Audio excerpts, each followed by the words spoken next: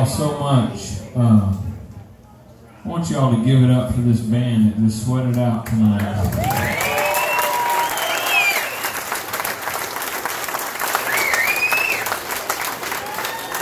I'll be honest, I was getting ready to walk on stage and I was like, man, I needed one more cup of coffee, but they were my second cup, I'll tell you.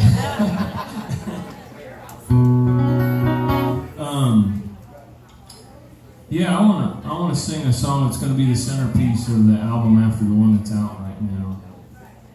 And I got to write this with a friend of mine, Billy Montana. I wrote a bunch of songs with Bobby too. But if there's one thing a year like 2020 has shown us, is that when the world shakes, men and people in power try to seek for control, and they run for it. And essentially what they're trying to do is become God. And we see that story everywhere. We see it in homes, in jobs, governments, world leaders, humans trying to become God around every corner. And that's been the problem of mankind since it was created. I've heard people say, God made man in his own image, and then man tried to return the favor. And it's a lie. It's completely a lie. We're obeying a lie when we do that. Because the truth was revealed in the person and work of Jesus Christ, who was God. And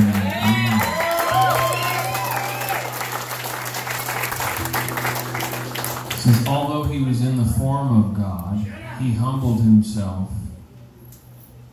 to the point of becoming a man and obeying his Father and dying on a cross. I mean, he washed people's feet, and then he decided, okay, now I'll get under the dirt and go in a grave. Makes our pride look really pitiful, don't it? So, Billy Montana and I on Good Friday started talking about this idea, and it really actually seemed like a complicated idea to write, but we prayed, and it felt like it just fell out of the sky. It's a song called Lower Still, and I'd like to end with it. I'll be at the table afterwards. Would love to get to know you better, and shaking howdy and all that good stuff. I really appreciate you guys coming out and being so supportive. It makes the music a whole lot more fun when you guys are into it, and you guys really were. I appreciate that.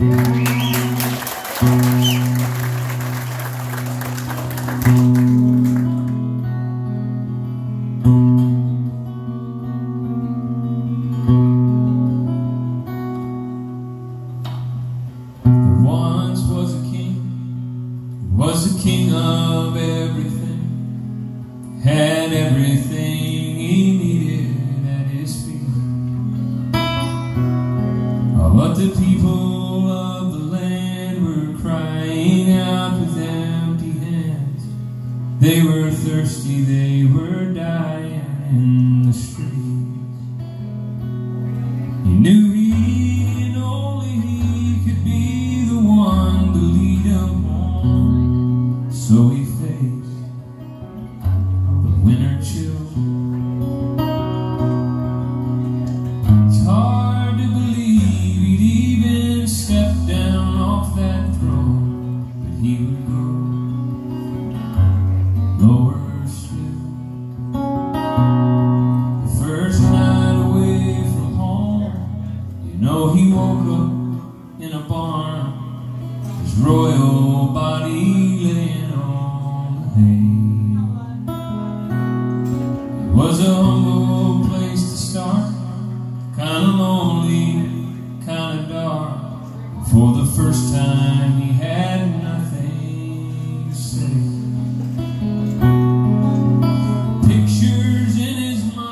Showed him the road that he'd go down, but it didn't bend his will.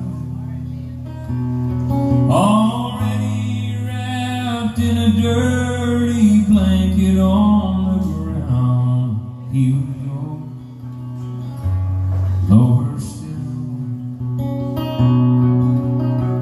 Brought hope, healing, mercy, and love, and they praised him as he went from town to town. Some followed closely and some followed far. Oh, and others only tried to shut him down.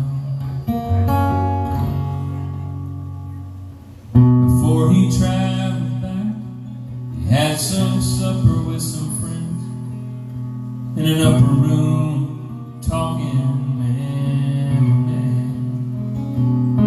And then he got down on his knees, began to wash their feet, said, "This is something you do not yet understand." And he broke apart some bread, raised his cup and gave a toast, said his blood would soon be spilled. Oh, later in a garden it was dripping off his nose, but he would go even lower still. And they were cussing, they were screaming, crucify him on that cross. They didn't know who they killed. And the serpent thought he won when they laid him in that rock. But there was a life lower still. There was a life lower still.